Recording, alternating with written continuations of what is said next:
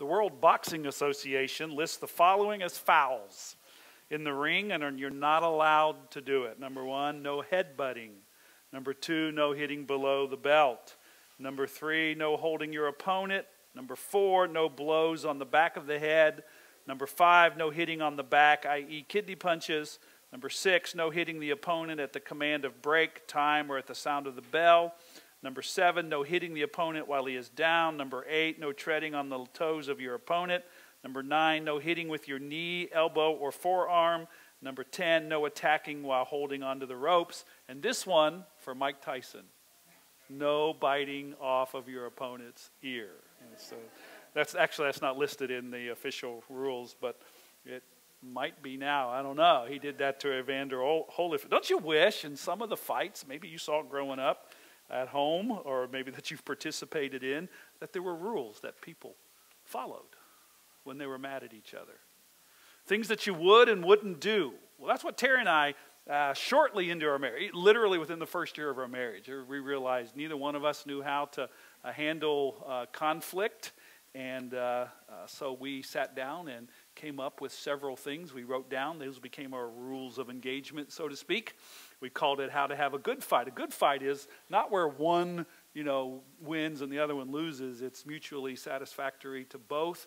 And we picked all of our things from Scripture and some not. But anyway, I'm going to give you, I've kind of boiled those down to 5. We started that last week. And we're going to continue with that today. Do you know that how you handle or don't handle conflict in marriage has a direct impact on the satisfaction level of your marriage? And did you know that resolving conflict successfully helps the longevity of your marriage? I went through some styles of conflict last week. I'm not going to go over that today. You can look that up on YouTube or on our website. Go back and see these series on All in the Family, these particular on how to have a good fight. So I want to review. First of all, how to have a good fight. Number 1, forgive freely and quickly. This may be one of the most important. Not only for between husbands and wives, but for you and everybody else in the world. Between you and every person that you've ever come in contact with, every person that you will, because sooner or later, now you know this, sooner or later, people are going to disappoint you and hurt you, and you know what? It's true the other way around too. You're going to do the same to other people, because the reality is nobody's perfect. Nobody is perfect, but conflict doesn't have to be conflictual. It doesn't have to be, terrible and all out, just letting it fly. But it has a direct result to your marital satisfaction. But forgiving freely and quickly. Ephesians 4:31, 32, by way of review. Get rid of all bitterness, rage, anger, brawling, and slander, along with every form of malice. Be kind and compassionate to one another. You got to get rid of the anger and all that in order to be kind and compassionate. Because if you're not getting rid of the anger, you're not going to be kind and compassionate. It's kind of like those two things go hand in hand. Be kind and compassionate to one another, forgiving each other. And our model for forgiveness is just as God in Christ forgave us. And none of us deserve forgiveness. Sometimes you hear people say they don't deserve to be forgiven. Nobody does. Nobody deserves. You don't deserve. I don't deserve. None of us deserve to be forgiven. Forgiveness is a gift of grace that's totally undeserved. And then we talked about forgiving quickly. Ephesians 4:26, 27 says, in your anger, do not sin. Do not let the sun go down while you're still angry. So, sundown's about 6 o'clock tonight, 6:05, something like that. So you got till sundown. And literally what it literally meaning is don't carry today's anger into tomorrow. Deal with it quickly. So even if your anger is justified, even if somebody has legitimately offended you, hurt you, this still applies. Get rid of it before the sun goes down. Because it's your worst enemy. It's your worst enemy, and it's the worst enemy of your relationships with people around you. So this is some new territory that I'm going to share with you right now. Some interesting facts about unforgiveness. Unforgiveness and anger are synonymous. Heads and tails of the same coin. unforgiveness and anger. If you're angry at somebody, you haven't forgiven them. If you haven't forgiven them, then you're angry with them. And so that just goes hand in hand. So, number one, we forgive in order to heal the pain of the wound. We forgive in order to heal the pain that's been inflicted upon us. So in that sense, of the word, that forgiveness is for the forgiver, because it heals. It's the only thing that heals that woundedness. It's the only thing that heals the woundedness. There is nothing else that can heal that woundedness. Let me say it again. It's the only thing that heals the woundedness. Nothing else can, nothing else will. You can numb, you can deny, you can stuff, but if you bury it, you carry it, you can medicate it, you can do all kinds of things. But until you forgive, that is still there and the pain is still there. So unforgiveness diminishes the serotonin levels in the synapses in our brain, bringing on depression. Did you know that? That's well documented. You like serotonin. You might not know anything about neurotransmitters, but we all like serotonin because we like the way that it makes us feel. It's kind of like the happy neurotransmitters. And we don't need to go into all the details of it, but you just need to know this, that when you stay in a state of anger, i.e. unforgiveness, the serotonin levels in your brain go down. And when your serotonin levels in your brain go down, depression sets in. And many of the leading antidepressant medications that are on the market have a subtitle called SSRI. So SSRI stands for Selective Serotonin Reuptake Inhibitor. And what that simply means is it works to keep the serotonin levels constant in the synapses in your brain, and thus it moderates the symptoms of depression, but it does nothing to cure depression. It's like taking an aspirin for a toothache. If you get a toothache, your tooth doesn't hurt because you have a lack of aspirin in your body. But the addition of aspirin in your body will help the pain at least be diminished. So unforgiveness tightens the muscles in our body. It decreases our circulatory system's ability to take nutrients to the cells and removes waste from the cells. So ever so slightly, our body tenses up. And it literally affects the circulatory system in our body. Unforgiveness causes our body to continue to release cortisol into our bloodstream, weakening our immune system, thus making us more susceptible to anything and everything that's out there. Did you know that unforgiveness did that? Staying in a state of anger and unforgiveness weakens your immune system. Now, I didn't say that it makes you sick. It just makes you more susceptible to anything and everything that's out there. It weakens our immune system.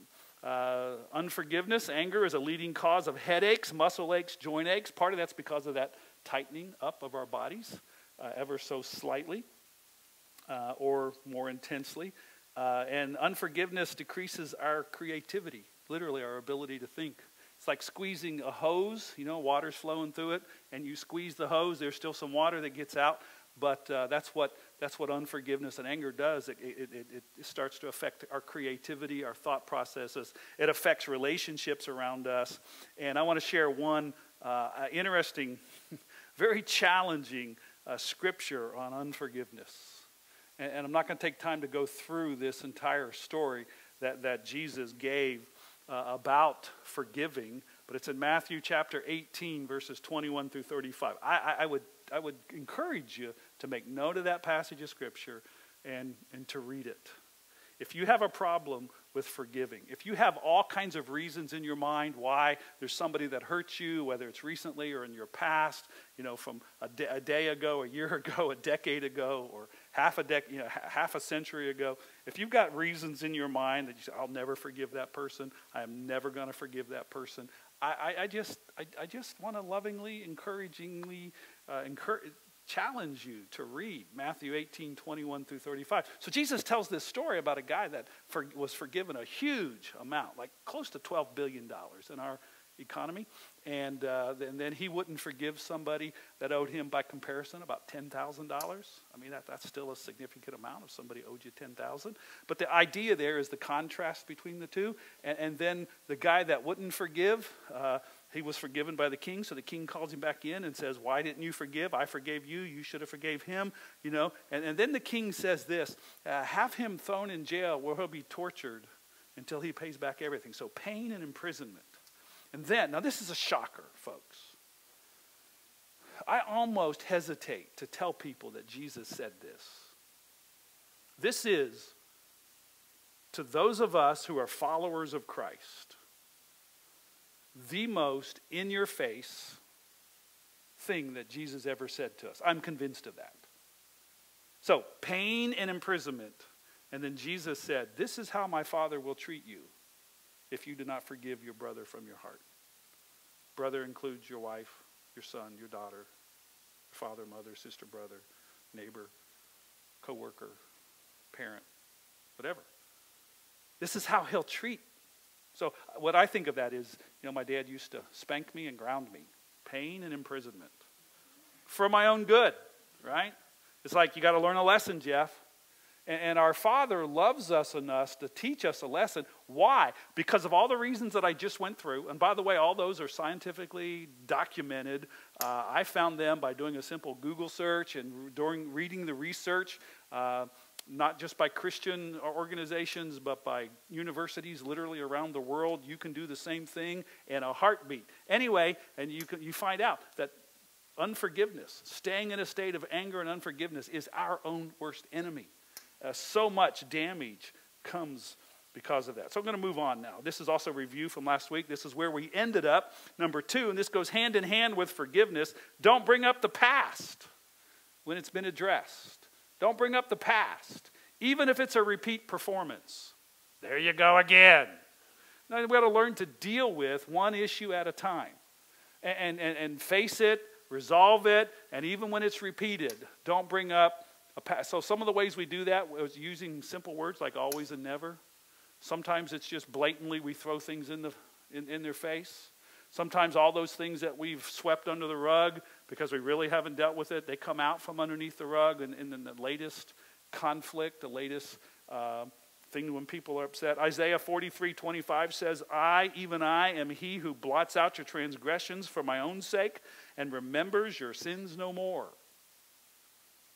Now, I don't know that God literally forgets, because then he'd have a gap in knowledge, and that's a theological problem for us to wrestle with, like how many angels can sit on the head of a pin. But it really doesn't matter.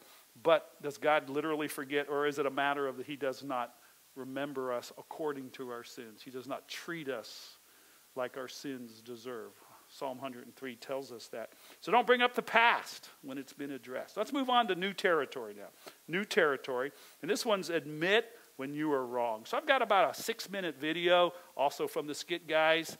We do use a lot of their videos because when you get their videos, they come with the streaming rights so we can put them on the internet. So that's pretty cool. Watch this. I think you'll like it.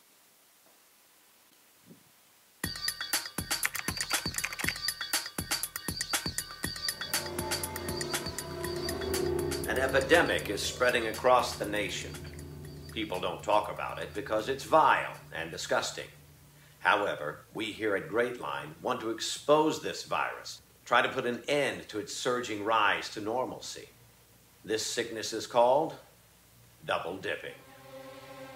Double dipping takes place in public and private settings. This is where an individual takes a chip, dips it, takes a bite of it, and then redips or double dips the chip back into the bowl. Double dipping a chip after taking a partial bite is a dining sin, or at least a cultural faux pas. In essence, the chip must be pure. A bit chip is putting everyone at risk for a common cold, but much worse, it just looks sick. We find Jim Ruffle, a local waiter at El Guapo Mexican restaurant. Hello. Well known in his community, a churchgoer, and a double dipper. Jim thinks he's coming over to his buddy's house to watch the game and partake in his buddy's chip and dip. Great Line is there with cameras rolling as we get the whole thing on tape and expose Jim for what he really is. Hello. Hey, Gary. Gary, where are you? Gary, game's about to start. Hi, Jim. How are you? Hey, where's Gary? He's upstairs. Actually, he'll be right down. I brought some chips. Well, good. Let's set them down with the rest. Help yourself to the dip. Okay. Enjoy the game. All right. Jim doesn't waste any time. It's obvious why he's here. And like almost every double dipper we've seen, Jim looks to the left, then the right to make sure no one knows what he's about to do. Little does he know, we have a surprise for him. Hi there. Oh, please, have a seat. Enjoying the chips? Yeah, they're good. And the dip? No, it's good too. Where's Gary? Gary's safe. Let's talk about you. What do you want to talk about me for? You, sir, were double dipping. No, I wasn't double dipping. Please, sir, we both know what just happened here, and you double dipped. I didn't mean to. No, I don't think I did. I think You don't think no, you did? I You don't mean to? Well, No. sir, answer me this. What is this? Is this not a half-eaten chip with your saliva on it? That was in there when I got here. It was in there when you got it. Yes. Is that nacho cheese dip not have French onion dip swirled in it? Did the French onion dip grow legs and crawl in there? I don't know how the evolution process works. It may You have. don't know. I don't know. So are you going to tell me that you didn't communicate to Gary using the screen name Salsa Forever 12 and suggest the idea of double dipping? I don't know. Maybe. I don't. You don't know. No, it wasn't Maybe. intentional. The problem is, sir, I have the transcripts right here from your chat room. What Jim didn't know is that he wasn't talking to Gary at all. He was actually talking to a member of Picante Justice, posing as Gary online. What's a party without chips? Will there be dip? Lots of dip. Gotta make sure get a lot of bowls for all the people. Why? One big bowl for everyone to dip out of is great. Aren't you afraid of double dipping? Don't knock it till you've tried it. LOL. So, sir, you admit this is you. Yeah, but I've never double dipped. You've until never today. double dipped No, until I don't. today. I don't even like dip. You don't like No, dip. I don't like Sir, dip, can you no. see yourself? You're petting the dip even as we're speaking. Okay. You know. Okay, look. I just came to watch a game with Gary. You came to watch the game. Yeah, I wasn't planning on coming to the door going, You oh, were planning on it. today I'll double dip chips or something like No that. I plans wasn't- at all. That wasn't my plan at all. No. I wasn't even thinking. that. Really? Who are you and why are you So- asking me these questions? What's in the bag, Jim? Nothing. Nothing. Nothing. Really. Yeah, really. What are you getting at? Who are you? What does all this mean? I don't, This is the part where I tell you that I'm Kurt Jansen with the TV program Great Line, and we're doing a show on people who intentionally double dip their chips. Okay, look, when I was a kid, I had a lot of fun dip, okay? I had a lot of fun dip. Fun and, dip. and it was fun, and it was dip, and it just got out of control, okay? It's not my fault. It's not your fault. No. Jim, we all have secrets from our past. But at some point, don't you think we have to take responsibility for our own actions? I just like dip. You like Yes, I like dip. Jim? Stop it!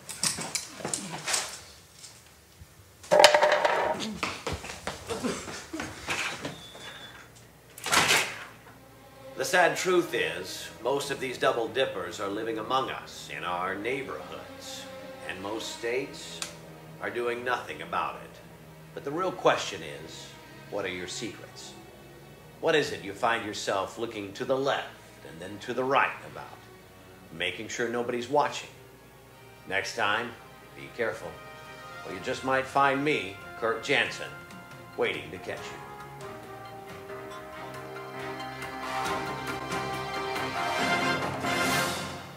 So what wasn't Jim doing? He wasn't admitting when he was wrong. And, you know, if you're not careful, you might find yourself in that. I know I have. You know, in excuses, denial, blame, taking partial responsibility. Yeah, what I did it, but you know, and we throw it back. And one of the best ways of helping to resolve conflict in a relationship is taking responsibility from my side of the street and admitting when I'm wrong. So we need to be willing to face that and admit when we're wrong. I saw a cartoon once of a man looking for a card to get his wife. He asked the clerk if they had a card that vaguely hinted at doing something wrong, but stopped short of saying, "I'm sorry." Some people think there's a Bible verse that says, therefore confess the sins of others. These folks have an eye disease called plank eye disease, where it's easier, isn't it true? It's easier to see the sins of somebody else, the mistakes and the failures of your spouse when you're in an argument, and it's the but you, and we make excuses for our own behavior instead of taking responsibility for it and simply being able to say, I did it, I was wrong, and I hope that you're able to forgive me. James 5:16 says this, therefore confess your sins to each other and pray for each other so that you may be healed. The prayer of a righteous person is powerful and effective. Tim Keller says that when we sin, we're committing suicide against our own soul. The wages of sin is death. And when we sin, we're committing suicide to our own soul. But confession, honest, genuine confession. Yes, I did that. I said that. I was wrong. I hurt you. Please forgive me.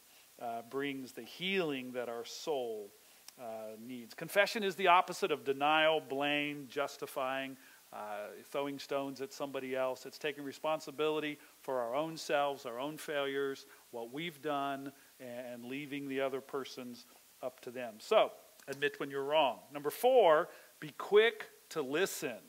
I got to be honest with you. This is one of my biggest faux pas right here. My wife would amen that. She don't have to. I just did it for you.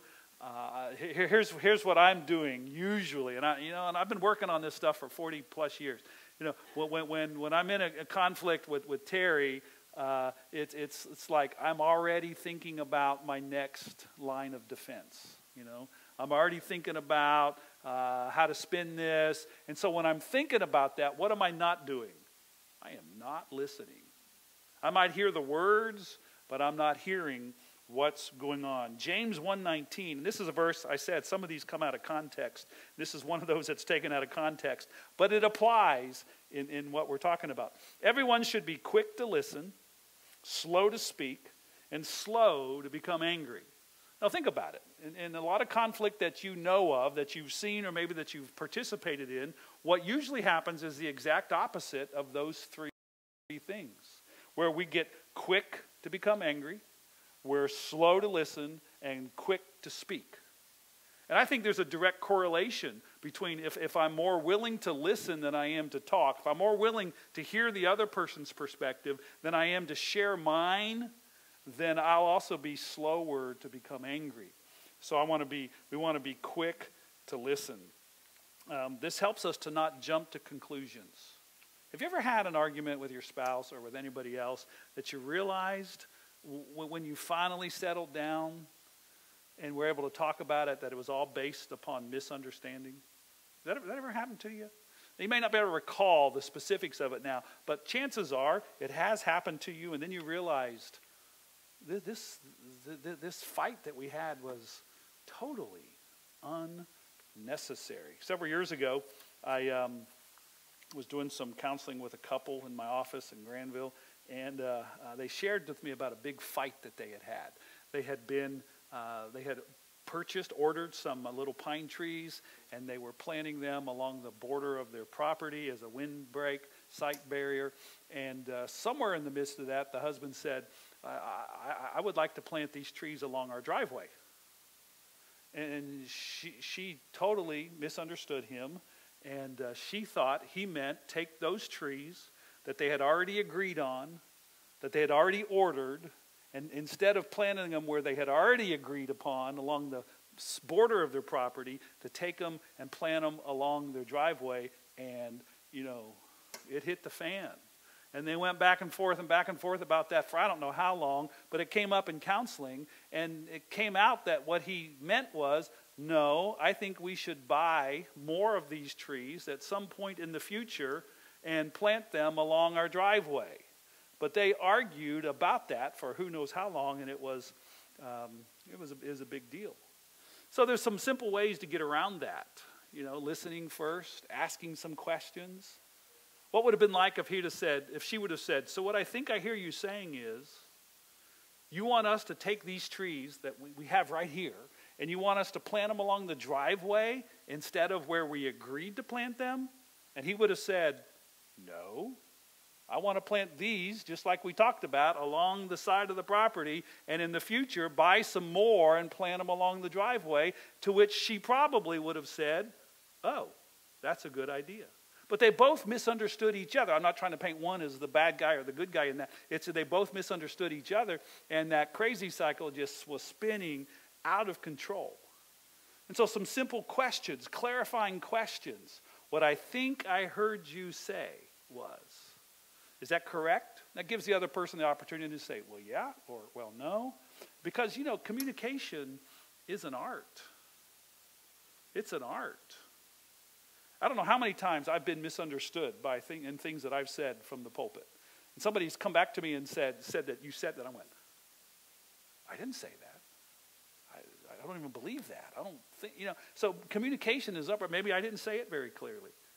Maybe their filter heard it differently. So what you think you heard me say may not be what I really intended to say, and what I meant to say might not have been spoken clearly enough, so what you think you heard may not be what I really wanted to say.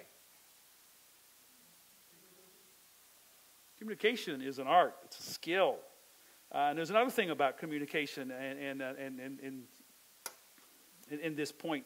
Don't hijack. So your spouse comes to you and says, honey, there's something we need to talk about. Well, yeah, and then they say it. Well, yeah, I'm glad you brought that up because I want to talk about this. You know what you just did?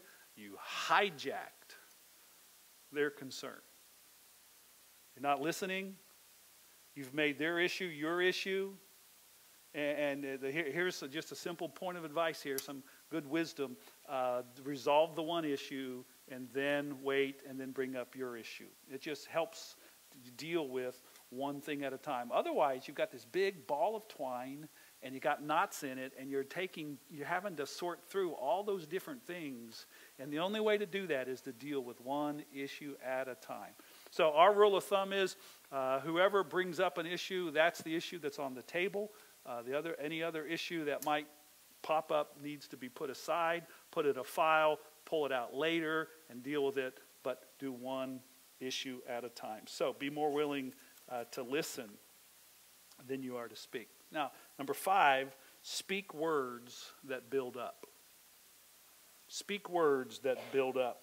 Ephesians 4:29 through 30 says this, do not let any unwholesome talk come out of your mouth, but only what is helpful for building others up according to their needs, that it may benefit those who listen.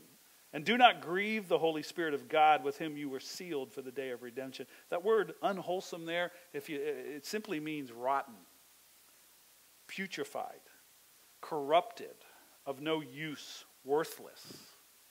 So don't let any rotten, putrid word come out of your mouth. Now, certainly that would apply to cursing. Cursing. I'll be honest with you, there's a plague amongst Christians today that feel like cursing is okay. It's a rotten, putrid use of words. And people will say, well, it's just the meaning that's given by the context of our culture. Every word is like that. Every word has meaning given by context and a culture in which we live. And there's just a plague of that in everyday life.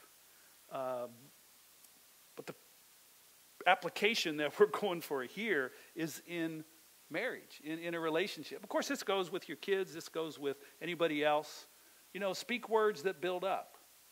I think I told you before, I've encouraged couples to say this to each other, and I've said this to Terry. Right now, I'm really mad at you, but I love you, and I'd rather be married to you having this fight with you than not being married to you at all. I shared that at a marriage retreat once, and somebody went to Terry and said, did he really say that to you? And she said, yeah, he has said that. That's not my go-to. It's something that I have to bear down and would have to not let other words come out of my mouth. So it's a choice that we make. Ephesians 4:15 instructs us to speak the truth in love. So sometimes your spouse may need to hear something from you about them, about their behavior, and how they hurt you, how they offended you. But when you speak it, it says this is encouraging us to speak it in love. Speak it in a way that builds up. Speak it in a way that doesn't tear into them, in a way that's going to cause collateral damage to the relationship, because there's a lot of things that are said and done when two people are mad at each other that just makes the whole issue worse. It's collateral damage. So not only do you have to deal with the original issue, now you got to deal with the additional hurt and heartache that was created by things that were said and done in the midst of that conflict. Speak up. Be willing to speak up. I shared with you guys in the past, last week that when we got married, and I could tell something was bothering Terry, something that I had insensitively done or said, and then she'd be upset or whatever. And her way of dealing with it was trying to act like everything was fine. And I would say, "What's the matter?" And she'd say nothing.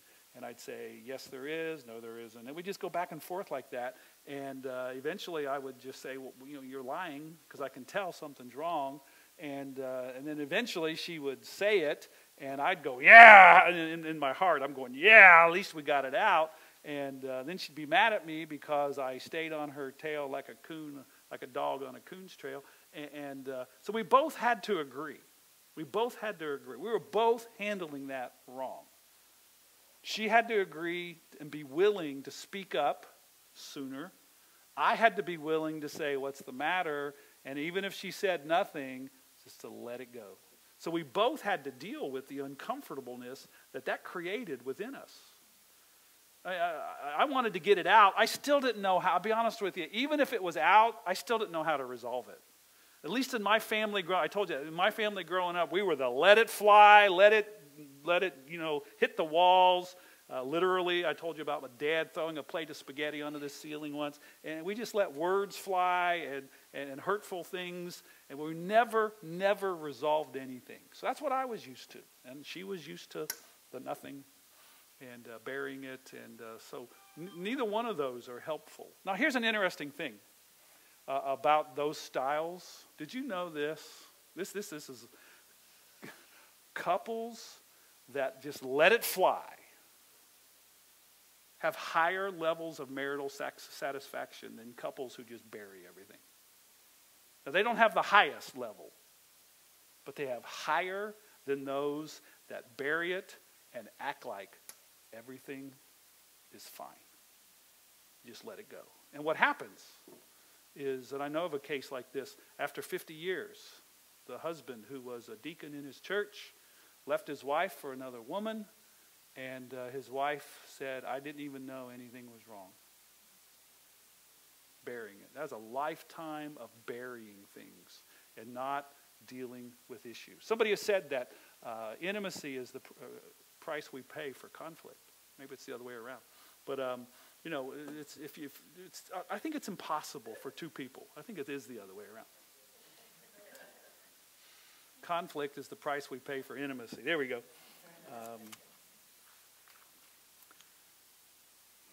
It's impossible for two imperfect people to never have their feelings hurt with each other. How you handle it is so much of how you grew up, what you learned, what you've experienced. So much of that is true. It doesn't have to be conflictual. It doesn't have to be letting it fly and hurtful, but working things out. Some couples seem to be blessed with an ability to be able to do that, to work things out. I did some premarital counseling with a couple once, and this is what she said. And I knew this family from church, her and her sister. She said, "When me and my sister were upset with each other, our parents made us sit down at the table and work it out. We weren't allowed to get up until we resolved it." That was some wise parents. Helped prepare her for going into marriage. Unfortunately, many of us don't get that. So there's some things that go along with that. One of the things we wrote down was, don't call your spouse an idiot or any other such derogatory name. Don't use derogatory names. Don't tear down. Don't tear into. Don't say you're just like your mother, your father. That's take it, learn from other people's mistakes, i.e. mine. It's just not helpful. It's not helpful to the situation that you're in. Nobody takes that well. because you're not referring to something positive. When it's said in the heat of battle, it's something negative, right? So don't call your spouse an idiot or any other such derogatory name. Stick to the issue, not the character of your spouse. Stick to the issue, not their character. Don't defame their character. Believe the best about your spouse. By believing the best about your spouse or your kids or your parents, you'll help them believe the best about themselves. By tearing into, cutting down, accusing, all those things really does not help the relationship. Now, we could add more and more to this list. And the honest truth is, none of us live up to these. And this is only 5. None of us live up to these, I don't believe. But there's one who does. There's one who is always quick to forgive. There's one who always speaks the truth in love. There's one who never tears into our character, that believes the best about us and speaks words that build up and encourage. He's always more than willing to listen. In fact, he probably does way more listening than we do listening to him. And he seems to be okay with that. Of course, I'm referring to Jesus. And through faith in him, our sins can be forgiven, washed away, cleansed, remembered against us no more. Wouldn't it be great to be standing before God and he looks at our list of offenses and he says, I don't see any. They're all gone. All taken care of. There is one who lives up to all these and more. And through faith in him, we can be growing more and more and more into that direction. So I'm not encouraging us to go home and have this resolve and to take, I know people that have taken lists like this and have put them up on their refrigerator or on their bedroom mirrors, on their dresser, and as reminders. That can be helpful, but this isn't a resolve into, hey, I'm going to try harder or work harder. This is what I'd encourage you. This sounds crazy maybe, but I'm encouraging you to look at that and say, Jesus, I don't do this very well, and I need help. I don't do this very well, and I need help. And I'm willing to open myself up to you and to the help that you can give me, to help me to grow in that. You, if you have faith in Christ and you're a believer, he lives in you. You who live within me, help me to live more the way that you live. Would you give me the strength? Because our promises and our resolutions, you know this. Every New Year's resolution you made, January 1st, you've already broken. Right? Every one of them. And that's a well-documented phenomenon as well. They usually last, by the end of January, we've already broken them. Gyms are full. January 1st, 2nd, 3rd, 4th, 5th, 6th, 7th. I call them migrants. They're just migrating through. Come February, they'll be gone. That's true. But that's true for all of us. So don't make the promise. Make it a prayer. Lord, I need help. I need to be more like you. And you who live within me, would you help me to be more like you? So how does Jesus treat us when we're in conflict with him? Romans 5:8 and 10 says this, but God demonstrates his own love for us in this while we were still sinners, i.e., while we were in conflict with him, while we were in rebellion against him, Christ died for us. Scripture tells us that that's a demonstration of his love for us. He takes the hurt, he takes the offense upon himself. For if while we were God's enemies, we were reconciled to him through the death of his Son, how much more, having been reconciled, shall we be saved through his life? So how does God relate to us when we're in conflict with him? How does God relate to us when he's got a problem with us? He speaks the truth in love. He's more willing to forgive than we can imagine. He doesn't bring up the past and throw our sins in our face and like, there you go again. He's so kind. He's so gracious. And he loves you. He loves us. And with his help, we can all be a little bit more like him. So I've got some things that I like to do for like keeping the conversation going. You either keep this conversation going with yourself in your own mind. Better yet, if you're married, keep this conversation going with your spouse. So which one of the 5 that we've gone over, if you prayerfully and diligently worked on asking for God's help, would make the biggest difference in your marriage? If you could just pick one. Well, you might say, man, for me it's all 5. Maybe that's true. But just pick one, because if you pick all 5, you'll get discouraged. So if you just picked one, which one would it be? Forgive freely and quickly? Is that the biggest issue that you feel like you struggle with? You just hold on to grudges and you don't want to forgive. You've got every reason in the world to not forgive. I'll never forgive that. Maybe it's bringing up the past, throwing it in the face, reminding them of the failures from the past. Maybe it's having a problem admitting when you're wrong. There's an episode of Happy Days. Some of you remember Happy Days? Devoted to Fonzie's inability to say, I was whole episode is he could not get the words out of his mouth. Admit when you're wrong. Be quick to listen. Speak words that build up. Let's pray.